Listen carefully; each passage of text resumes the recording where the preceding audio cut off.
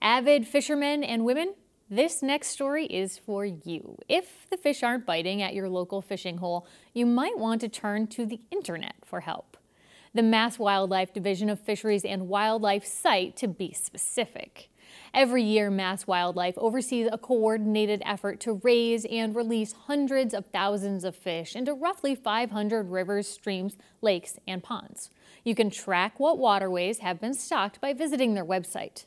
The site won't tell you where they're going, that wouldn't be fair exactly, but it will tell you where they've been. Producer Dave Fraser hooked up with the trout stocking crew from the Connecticut Valley District recently and shares this story. What might look a little odd at first is actually a carefully orchestrated program conducted every spring by Mass Wildlife's Division of Fisheries and Wildlife. It's called trout stocking. After the winter snow and ice have melted and the water conditions are favorable, crews from 5 different districts across the state Beauty. That's it. load up their trucks and head to predetermined waterways to stock them with brook, brown, rainbow, and tiger trout. Maximum time of the year in the spring, we may have as many as 250,000 fish on station. 400 rainbows and 400 browns. And we will stock out 150,000 approximately every spring and maybe another 10 or 12,000 in the fall. The day begins at the fish hatchery in Sunderland.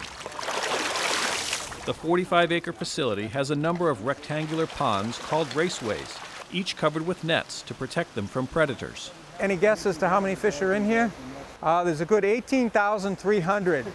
So this is the time of year where we're getting new young of the year fish we call fingerlings that are only about 1 or 2 inches.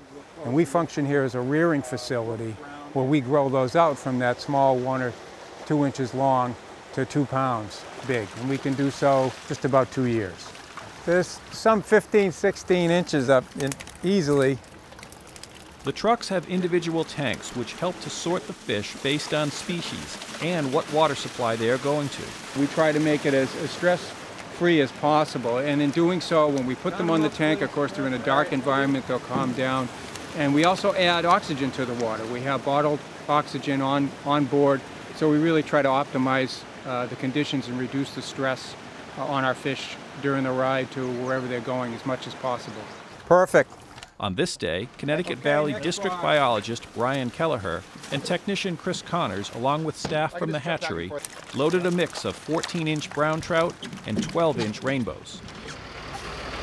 They then headed out to 4 locations: Peppermill Pond in Belchertown, Forest Lake in Ware, and 2 stops along the Ware River.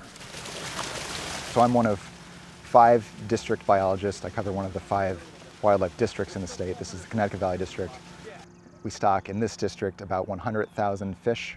We put out 800 today. Fishing enthusiasts can track what bodies of water have been stocked by logging onto Mass Wildlife's website.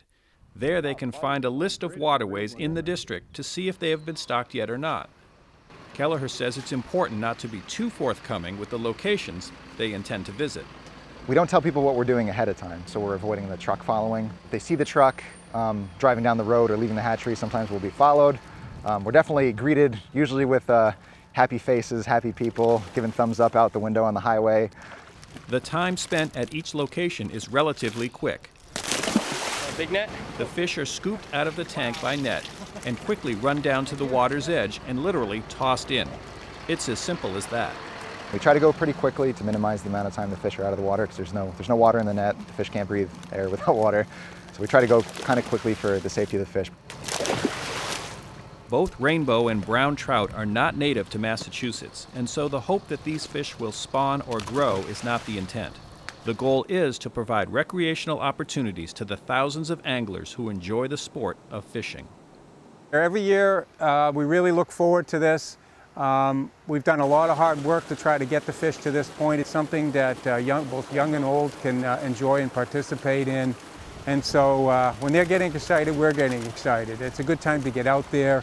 And so this was a recreational opportunity that's been created over 100 years ago for the public to get out and enjoy and take advantage of the natural environment that's out here.